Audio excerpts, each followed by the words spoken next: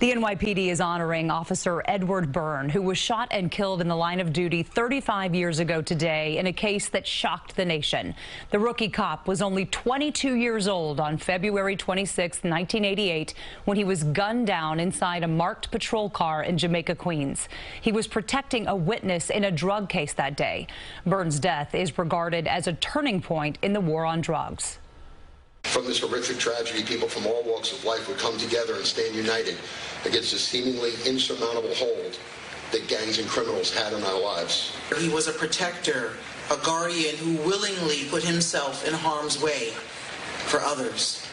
Former President George H.W. Bush carried Byrne's badge with him while running for the White House. 4 men were convicted in his murder.